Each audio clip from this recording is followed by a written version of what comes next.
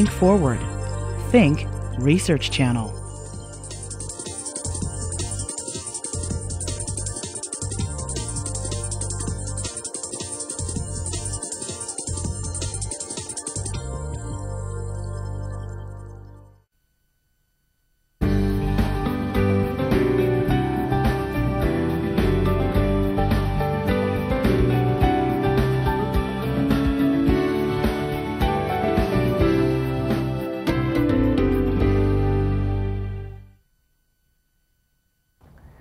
Hello, I'm Deanna Connell, and welcome to Oregon State University's Research Frontiers.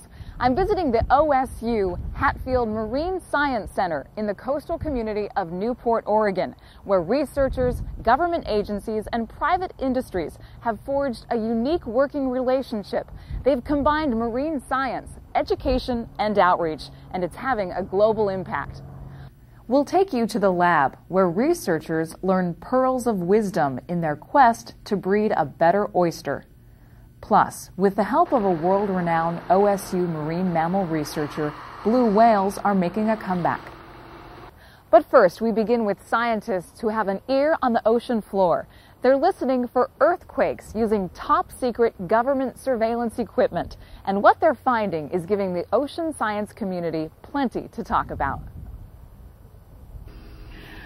Bob, from your laboratory here at the Hatfield Marine Science Center, you use acoustic techniques to hunt for volcanoes. How does this work? That's correct. We use hydrophones, which are essentially underwater microphones, to detect the sound energy that earthquakes on the seafloor project up into the water column. And these microphones, hydrophones, were given to you by the U.S. Navy. That's correct. Yes, at the end of the Cold War, in the late 80s, the U.S. Navy was looking for applications for their military assets, and one of these was the SOSUS sound surveillance system, or SOSUS hydrophone arrays in the North Pacific. And my group here at NOAA approached them about using them for civilian research. They agreed, and in 1991 we established a acquisition system up at the Whidbey Island Naval Air Station, in which we bring their data via encrypted phone line down to our lab in real time. It's still highly secret, though. Why is that? It is classified because there can be, the hydrophone system was initially used for anti-submarine warfare, and the Navy likes to keep this system usable for those applications. So by giving us an unclassified subset, they do environmental research and support civilian research, as well as maintain their mission. How many earthquakes have you picked up using the system?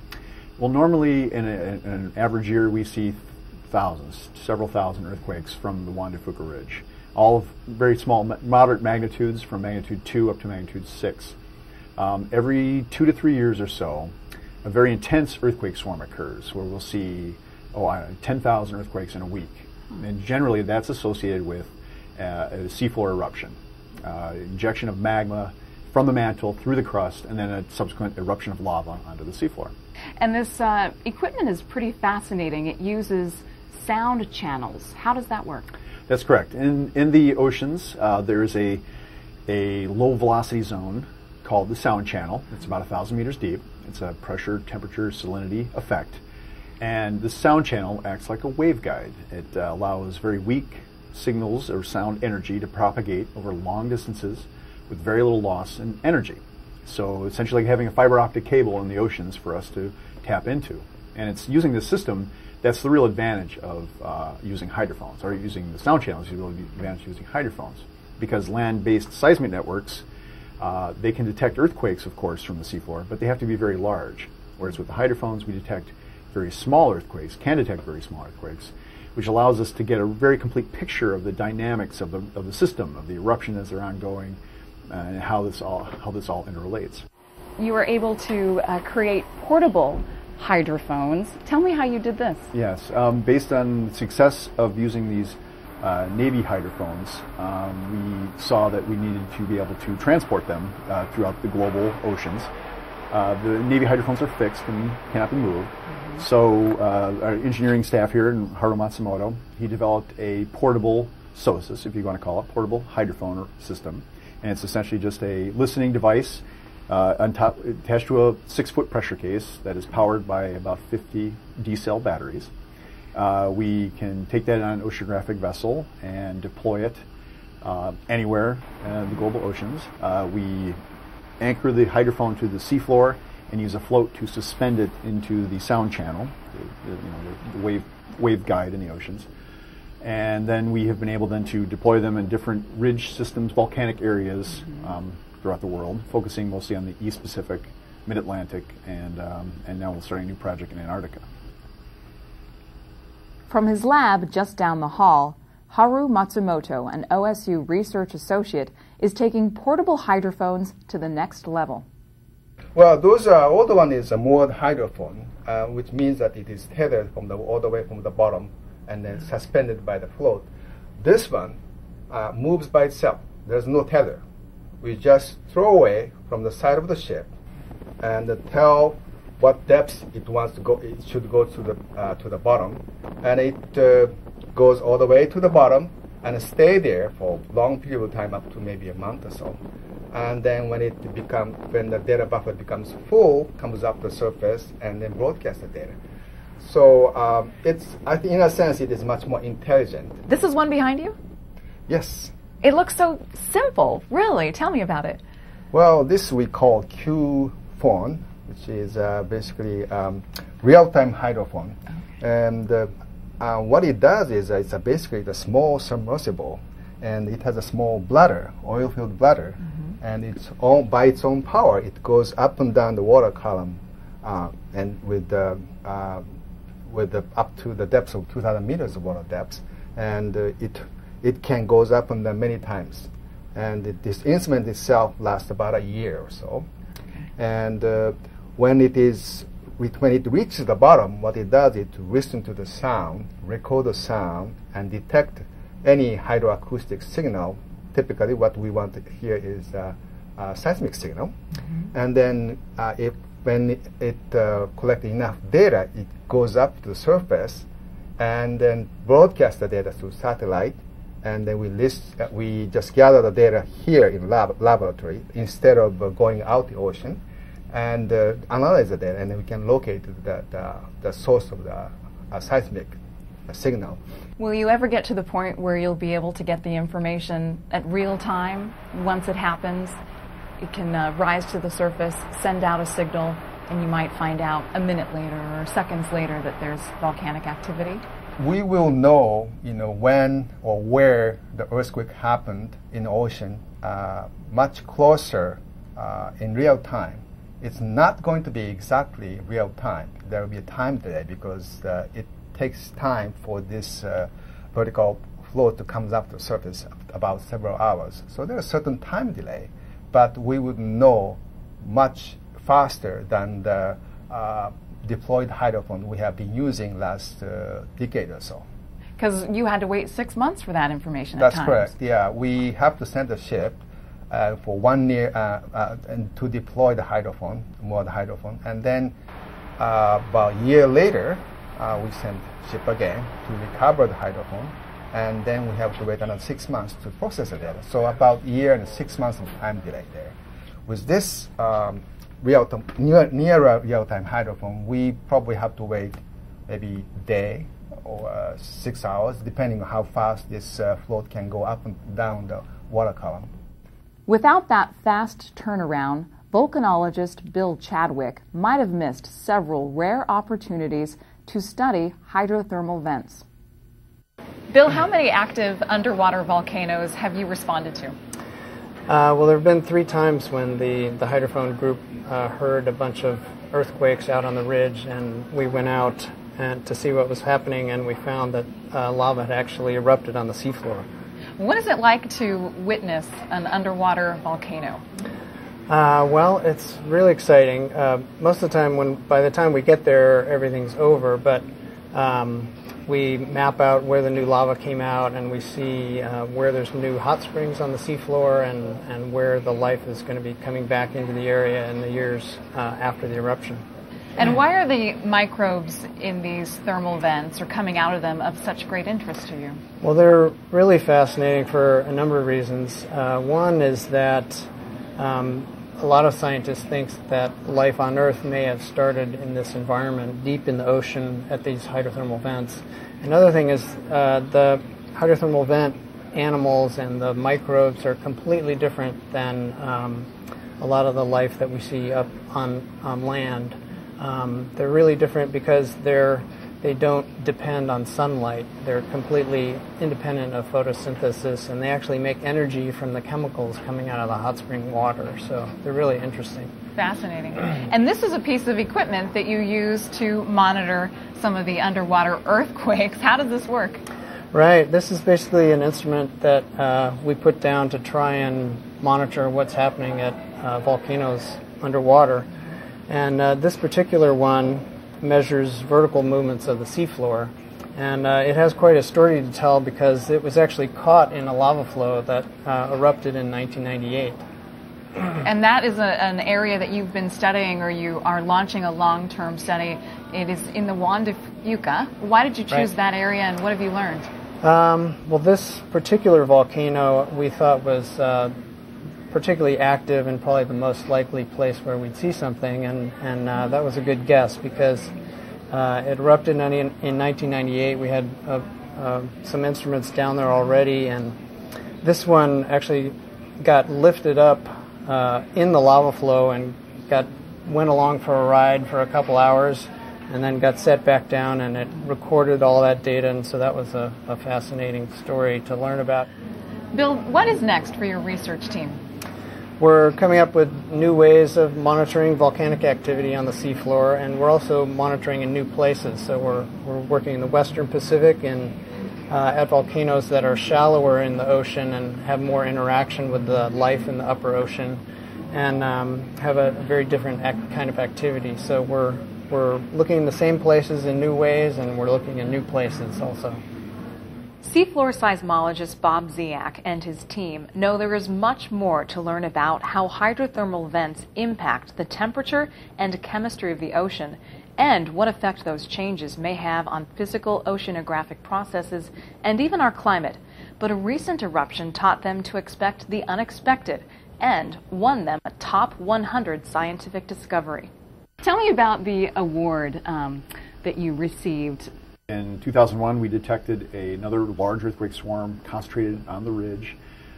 This earthquake swarm migrated along the ridge and came to and stopped right at a hole that was drilled in the sediment and crust, deep into the crust. So we presumed when we went out that there would be this big lava flow coming out of the hole or something along those lines. And as it turned out, my colleagues surveyed the area, and there was no evidence of an eruption. But what was in the hole was a sensor that detects water pressure, and it saw that the water had been flowing into the hole and acting, like being negative pressure transient, we call it. But basically, the water is being sucked into the hole. So essentially, what had happened, I think, is that the crust had stretched like a sponge, opening up big holes, opening big pore holes, and allowing the water to flow in. So essentially, rather than having a plume that it would occur during an eruption, we had an anti-plume occur when it was bringing water into the crust. How has this been important for your research? Oh, well, it's just, it's learning how the system works. That's what we're doing. When we begin to think we have it figured out, that yes, these storms occur and eruption happens, so we go out and we find that no, that doesn't happen. So we're getting to see how the whole dynamic process occurs as linked. And as we study the ridge, that will give us some idea of how the subduction zone occurs, and then maybe that'll give us an idea of how the Cascade volcanoes, how their activity is linked. It's just all one big system, and we're just trying to understand our part of it. I'm here today with Chris Langdon. He is a professor of fisheries at Oregon State University. Thanks for joining us, Chris. Oh, pleasure. The research you're doing to improve the brood stock of the Pacific oyster is the first of its kind. So why oysters? Well, oysters have been farmed on the west coast here for about 100 years, and it's quite a big industry. It's worth about $60 to $70 million, and a lot of people in the coastal communities here earn a living from oysters. And despite the fact that it's been farmed for such a long time, there hasn't been any attempt up to very recently to improve the performance of these Pacific oysters. And so what we're doing here at the Hatfield Center is trying to improve the yields of Pacific oysters through traditional selective breeding programs. The twist is that we're using modern molecular techniques in combination with these traditional methods to pedigree the families and to also to try and understand a little bit about the genetics of the animal and how individual genes affect the performance of the animals. Looking at an oyster, it's hard for me to tell which might be better than another. Yeah. But you actually select for certain traits, and what are those traits you look for? Well, we did a survey in 1995 of the industry and tried to find out what they wanted. And by far the most important trait that they were interested in was yield. So that is the sort of the weight of oysters per bag. Mm-hmm. And over the sort of 10 years we've been working on this, we've been able to improve yields considerably.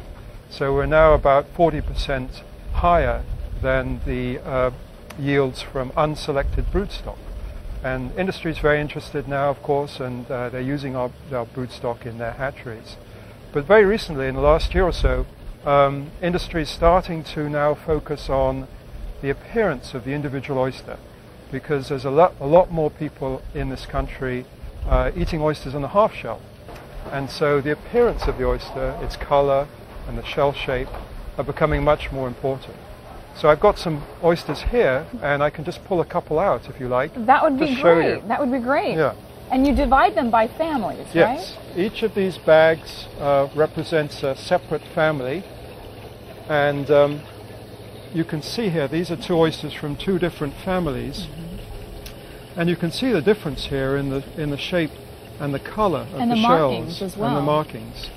And we haven't yet done any market analysis to find out, which type of oyster consumers like. Uh-huh. But consumer might have a preference for this oyster here that has a wonderful sort of reddish color versus this one that is more white. We just don't know at the moment. So that's going to be the next step, to try and find out what consumers really like to eat, what is most appealing to them, and then to try and select for those particular traits.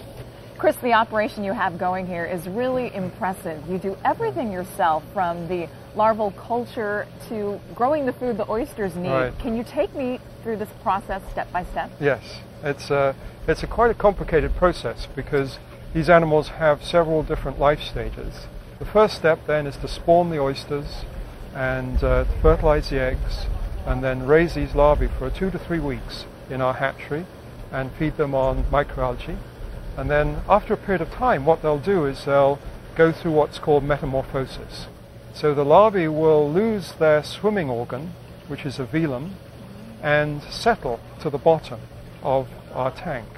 And in nature, what they do is they look for a substrate to attach to. And they'll attach to a piece of shell or a rock or something like that. What we do is we short-circuit that. And just as they're ready to set, we give them a dose of adrenaline, basically. It's a chemical we add, and that speeds them up to such an extent that they don't bother to attach to a substrate. They actually go through metamorphosis without setting to a piece of substrate. And that's an advantage, because then we can end up with single oysters, just like these ones I've showed you here. And we can work with those single animals more easily than if they were attached to a piece of shell. So once they've gone through metamorphosis, what we do then is we raise them as baby oysters, which are called spat. And they start off as tiny little animals that are probably no bigger than the size of a sand grain. And then over a period of about 2 months, we raise them in these upwellers, we feed them on algae until they're about 3 to 5 millimeters in size. And then at that time, we put them in bags, and we plant them out at test sites all up and down the coast. And the oysters don't willingly give up their eggs for No. you. Tell me about that process. Yeah, well that's a process that involves some coaxing. And what we do is we bring broodstock in and we condition them. So we fool them into thinking that it's midsummer and ready to spawn naturally. And so this involves warming them up, keeping them in 18-degree water for a month or two, and feeding them on lots of food. And so after that period of conditioning, what we can do is we can go in and then we can take the individual oysters and open them up and they're ripe. And then we can remove the eggs and sperm and fertilize the eggs in a beaker. And you crossbreed the best families? Yes. Put the best families together? Yes. So every time we go out and harvest a cohort, we select the top maybe 5 to 10 families in that cohort. And then we use those 5 to 10 families, top performing families, to produce our next generation. Tell me how you incorporate local oyster farmers into your research. Yeah, well, that's a very good question, and this program wouldn't exist if we didn't have a lot of support from the oyster farming community. And not only do they host the sites, so they provide grounds for us to use to plant our 600 bags, which is quite a lot of space. But they provide us with help as well. And they'll look after the bags and check them, make sure they don't get washed away, and call us if there's a major problem. When will they be able to use the research? They already are. Oh, they are? Yeah, they yeah. are. So the hatchery is already using our broodstock, and the feedback we're getting is pretty good. We've done some large-scale experiments where we really wanted to see whether we can produce millions and millions and millions of animals that perform better on a huge industrial scale where we plant acres of land. And we've done that on one occasion already, and sure enough, what we see in our small bags translates to what we see in these acre plots, and that the performance, the yield of animals, not only in terms of their overall shell weight, but their meat weights was about 20% better than from non-selected, traditionally used industry broodstock. Mm-hmm. So that was, I think of all the research we've done, all the results we've produced, that was actually, for the industry, the real telltale result that they were looking for. Does it work on a big scale? Because, a lot of experiments don't transfer to industry. The Northwest oyster industry is benefiting from the effort to breed a better oyster. But it's the discovery and protection of breeding grounds of one of the world's most endangered species that's the focus of whale researcher Bruce Mate's life work. Coming up, 12:30. Beautiful, beautiful, beautiful. Bruce, blue whales are the largest creatures on Earth, and yet there's still so much we don't know about them. Why is that? Well, they're really rare, actually. When you look at the size of the ocean and how few there are, it's a dilution process. And they live 95% of their time underwater, so even when they come to the surface, it's only a very brief period of time. And we basically are surface creatures, so we just don't get that much contact with them. It also happens that they live farther offshore than many of the other species, so we don't see them nearly as often from shore. How many blue whales are alive today? Worldwide, we're looking at a population of about 8,000 to 10,000 whales, which is only about 8% of what there used to be. But we're blessed to have about a fourth of those whales along the Oregon-California coast during the summer months feeding. So this is the largest concentration of blue whales anywhere in the entire world. How can learning about the habitat, behavior, and movement of the blue whale ultimately save the species? Well, the most important thing is the critical habitats that they use, the places where they breed, feed, calve, and migrate, are considered in any human developments, whether it be shipping, oil production, fisheries, that we have these species in mind as we go into areas that are important to them. And remarkably, most of these areas are not identified for most of the endangered species in the world. So the primary thing to do is find out where they go, and we use tags for that. We tag them in the areas we know, and they take us to other seasons of the year that we don't know, connecting the reproductive part with the feeding part, or vice versa. And so by connecting all of this, we get a full sense of what their habitat utilization is and what their needs are. That's the key to conservation. 1, we can know where they are. 2, we know how many. And 3, we can protect the areas they need in order to reproduce and thrive. Bruce, how do you get developing countries on board with your goal to help save the blue whales? Well, I think it's everybody's goal. I've never seen any resistance to helping endangered species, actually. So the real key is that they don't have the resources in terms of money or equipment at times. So we will go and help them. We'll bring resources, we'll involve local students or have them come here. And in that process, then the information becomes theirs. And it's how they use the information that's going to be the effective part of improving the future of these animals in the first place. I want to talk a little bit about your personal connection to the blue whale. You've come pretty close to at least one or a few of these, right? Yes, of the animals we tag, we're usually within 10 feet of the animals. So wow. We're closer than most people ever get, even by happenstance, and we do that quite regularly. We've been able to see a lot of how the animals are intimate with their calves and yearlings. There are aspects of being close to such a large animal that are sort of unforgettable. I've seen a 20-foot wave that you could look into the face of the wave and see 20 feet of a whale's head, a blue whale coming at you, basically surfing, probably for fun. They don't feed in that circumstance. Surfing? You really think the whale was surfing, huh? Sure, why not? We see seals and sea lions and dolphins do it all the time. But to see something that large coming through the face of a wave and recognizing what you don't see is the length of a Greyhound bus is pretty remarkable. Bruce, through your research, you've tagged 129 blue whales in just 10 years. What's next for your research with blue whales? Well, for blue whales, we'll be concentrating on the population off California a bit more to learn about dive habits. Then we're going to take that information that we learn and we're going to use it throughout the southern hemisphere, where there are many blue whale populations that have not been studied at all yet. We'll be working in the South Pacific, South Atlantic, and the Indian Oceans, and we hope in the future, at least within a decade, to be able to do some very significant work around the Antarctic. There was a time when we thought blue whales could be lost forever. Is that still true? No, fortunately that was a pretty pessimistic view in the 60s, that there may be so few that they couldn't even find each other to reproduce. Now we're learning that there are pockets of blue whales around the world, and with adequate protection of habitats, I'm pretty confident that we're going to see many of these populations recover fully. You mentioned it would be a sad day if your grandchildren could never see a blue whale. It would. In fact, I'd like to think that there won't ever be a time when children, adults, couldn't go and just be awestruck by the largest animal that's ever lived on Earth. Bruce Mate is both passionate and creative when it comes to conducting research that could save his beloved blue whales. For the right price, he'll even name a whale after you, so you can follow its migration and keep tabs on it, just like Bruce does.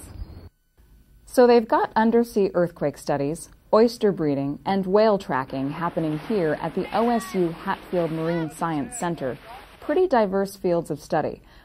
And there is so much more coming out of this research institution on the Oregon coast. Here to talk a little more about it is George Bullard. He is the director of the Hatfield Marine Science Center. George, thanks for taking the time to talk with us. Tell us what else is happening here. Sure, Deanna. At the Hatfield Marine Science Center, we have a diversity of research in Oregon State University. It combines faculty research along with that of graduate students and a variety of undergraduate programs as well, in addition to our education programs. We have chemical oceanography, various types of biological oceanography, and one of the things we're really well known for here that's unique in the United States is the degree of partnerships that we have. We have a variety of federal agencies and state agencies who are on site, as well as other cooperating universities that come here to conduct research in some of the unique facilities that we have at this location. So how did these unique cooperative partnerships come about, George? Well, they came about through the proximity to the ocean, to the facility that Oregon State initiated here, and to real needs in applied marine science, that the agencies can work closely with academics to address problems that are very difficult to address in other locations. Any new partnerships you're working on? Well, just recently we formulated a memorandum of understanding with the Oregon Coast Aquarium, which is just a little bit to the south of us here. This is a public serving institution that goes along for outreach with our visitor center here at the Oregon State University Hatfield Marine Science Center. So this is an area where we see really great potential in the future for cooperation both in education and research. George, thanks so much for sharing more about these unique partnerships. They have resulted in some groundbreaking research. Great, thank you. Glad you could join us today for OSU's Research Frontiers. If you'd like to learn more about any of the research you saw today or other exciting things happening at Oregon State University, just head to our website. We'll see you next time.